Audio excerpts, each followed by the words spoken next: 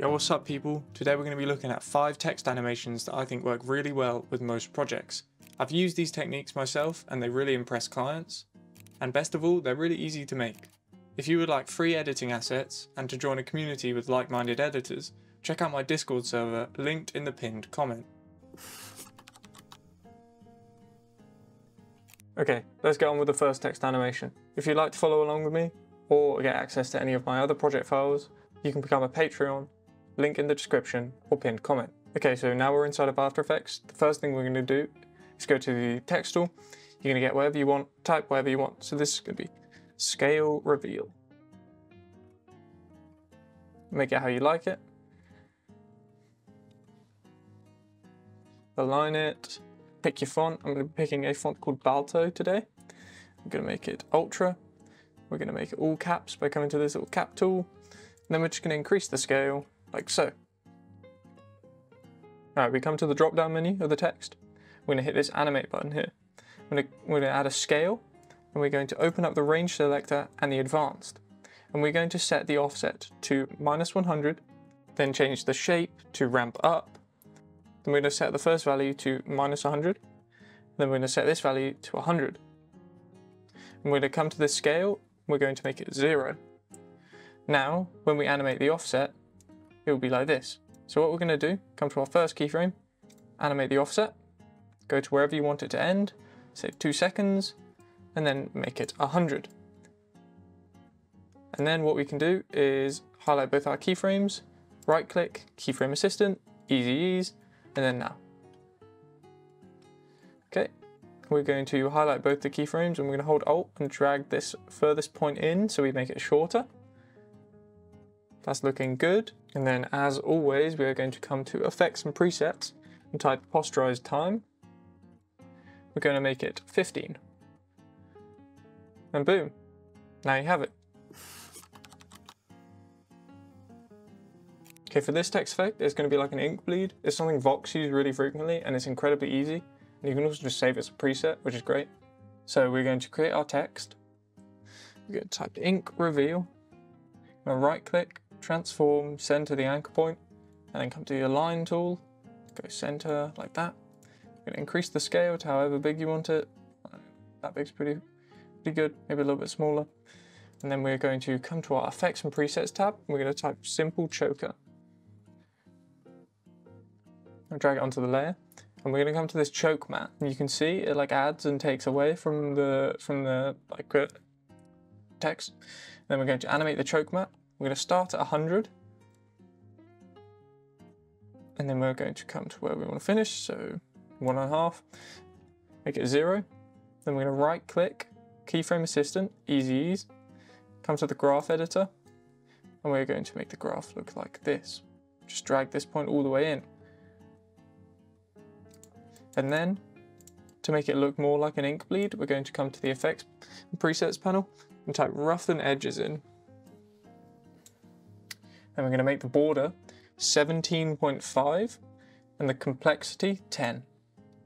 And then we're going to come between halfway through these the simple choker anchor point keyframes. And then we're going to animate the border. Press U on our keyboard to bring it up. Go to the last keyframe, make it 0. And we're just going to right click, keyframe assistant, easy ease, but we're not going to graph edit this time. And this is what we're going to be left with.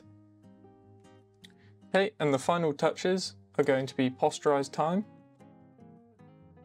So we're going to search out posterize time. Then we're going to make it 12.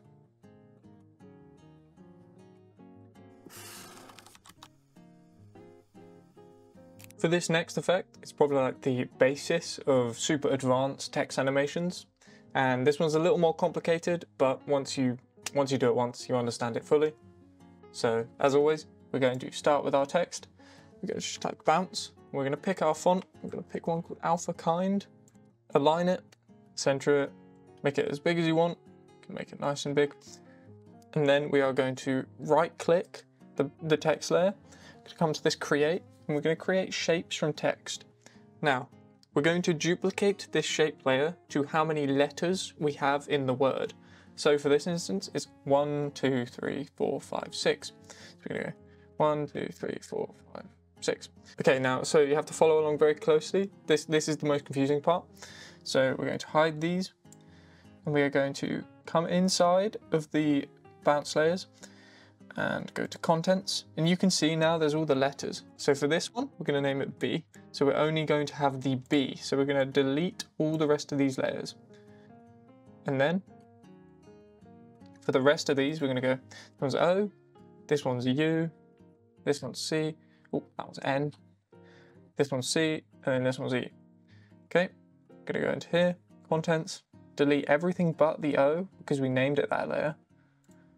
And then we're going to do the same for this. Okay, the N, and then the C, and then the E. So now we should have the letters spelled out, okay, like individually. Okay, we're going to come to our letters, select the one, go to the pan behind tool, the anchor one, and you see this little like crosshair? We're just going to drag it to the bottom of the letter for each one of these. There are like plugins that do this for you.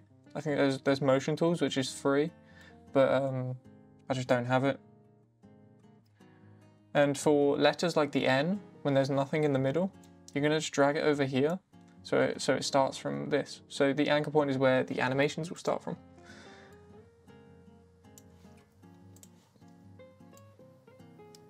Okay. Now what we're going to do is highlight all of our layers, press S on our keyboard to bring up the scale, and we're just going to unlink all of these.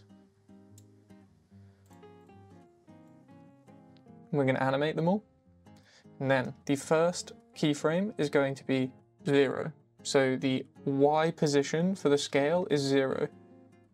And then we're going to come maybe, 15 keyframes out, whatever, however many keyframes you want outwards, and we are going to make this higher than the X value. So let's make this 700. So it's going to come out, and then we're going to come to the same amount of keyframes. We're going to make this less than 635. And this is one of the 12 principles, which is going to be squash and stretch. So we're going to make it, let's say, just about 600. So it bounces, maybe a little less, I think. Yeah, I think roughly like 500 would be good.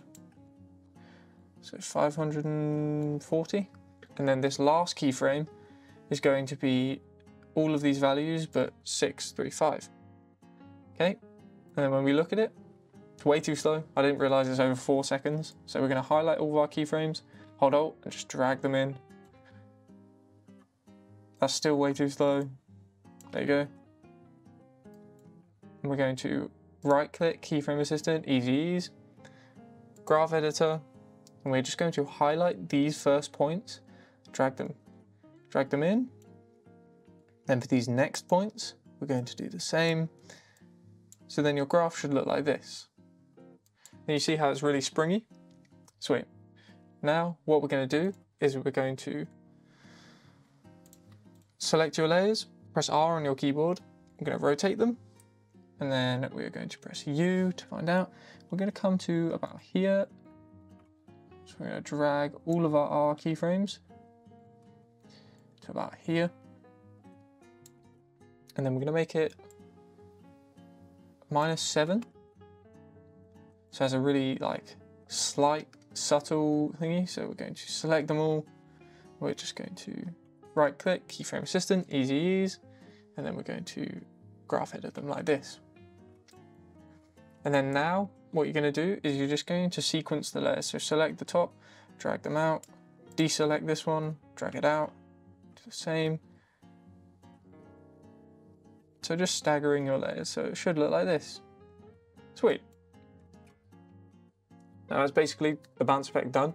You can add way more to it to make it look great, and all super advanced text animations that have like these bounces and text flying forward and spinning and stuff.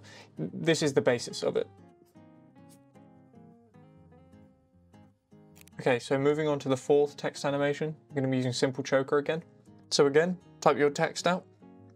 Just type fire, reveal, and then we're going to go to the font. Select your font, which is Dirty Headline. Right click, transform, center it, align it in the middle. And then this is really important, the text effect won't work if you don't do this. So go to paragraph and make sure it's centered, because when we do the tracking, if it's not centered, the tracking pulling outwards will be really wonky, or on one side. Soon you'll see what I mean. Okay, we're going to increase the scale of our text. Okay, and then change the color to a nice orangey. Okay, now we're going to add simple choker. Going to go from 82 to 0. So here, animate it again. Just going to copy the same graph as we did. Nice. And then we're going to come to the Add tab. So we're going to click the drop down. We go to Animate. We're going to go to Tracking. So then you'll see now you can pull the text out. Okay, so what we're going to do, come to the first keyframe. Going to have it at like 4, anywhere from 4 to like 7 or whatever. Come to the last keyframe you want, so like 8. We're just going to have it go to like 22.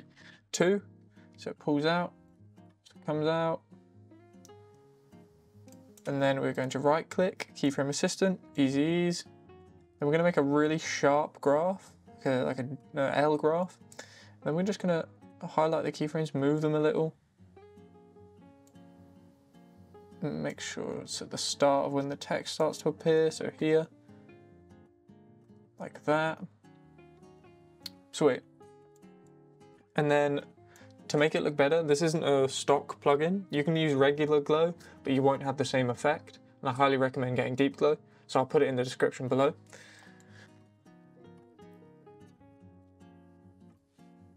I'm going to add deep glow. I'm going to go to exposure, make it 0.5, and make this like 0.2.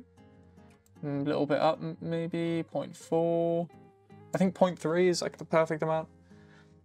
It's really up to you. You can customize it however you want, but I'm just going to do that. Okay, and then after doing the deep glow, we're going to add a really subtle flicker. So we're going to type up brightness and contrast. Going to add it. Go to the brightness. We're going to hold Alt and click to get expression window up. Then we're going to type up wiggle 2222,20. Now if you look, it will have a really subtle glow.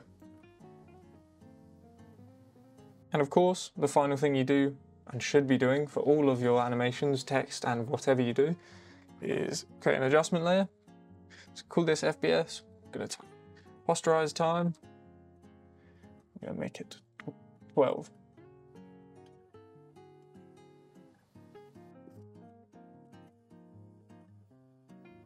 This last text animation is well worth the extra time you put in. So as usual, we're going to start off with our text. Just going to type grunge. Whoops. Then we are going to make the font Helvetica. Make it white. Make sure the tracking is super close. So this VA thing, and drag it inwards, and it will do the amount of the gaps between the text. So I'm going to have it really close. Then right click, center the anchor point. Go to the align tool, we're going to increase the size. I think I'm going to make it even closer together. There's hardly any gap. There you go. And then the first thing we're going to do is create a new solid. So Control Y, then it's just any color, doesn't matter. We're just going to call this blur map. I'm going to type the effect up fractal noise. Drag it on. And then first thing first, we're going to change the type to subscale. The goal for this is going to be making it really sharp black and whites. So we're going to make the contrast 630. We're going to make the brightness minus 130. And then we're going to come to the transform tab and make sure uniform scaling is typed in. We're going to 1100. Then make the complexity 5. Then we're going to come to the evolution tab. We're going to hold Alt, click. We're going to type times asterisk 200. And then now if you look, it's moving around loads. And then for the rotation, I'm going to hold Alt, expression again. We're going to do times asterisk 10. So it will look something like this. Then we're going to hide the blur map layer. And we are going to add the effect compound blur to the text. And we're going to come to here, make it the blur map, and then effects and masks. And you can see there's now blurs on it. And what we're going to do is we're going to change the blend mode for the text to dancing dissolve. And now it will look like this. I think I'm going to increase the size of the text. It looks like this. Now it's like really grungy, really, I think this looks, it's an awesome look. Great for, you know, brands, maybe esports stuff. I've seen a lot of stuff like that for esports. Then as always, the last thing you do, create an adjustment layer, make it FPS, name it FPS, type posterize time, and make it 12, and then boom. If you found this video helpful and learned something new, please subscribe, drop a like, it would mean the world to me. Lastly, my socials and any relevant links will be down in the description. And if you have a suggestion for a tutorial you'd like to see, please comment it down below. Thank you for watching and see you in the next video. Bye.